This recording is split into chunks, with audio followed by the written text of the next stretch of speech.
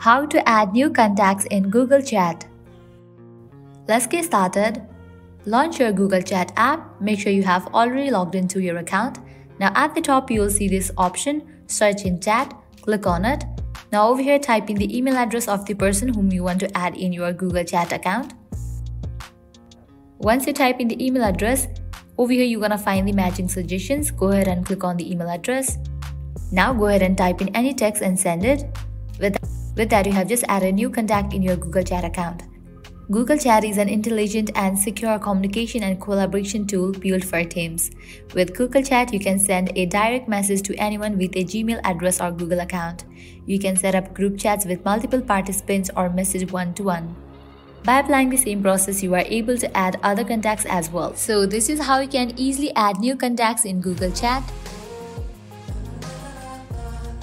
At the end, if you guys find this video helpful, don't forget to like, share and subscribe to our channel. Thank you.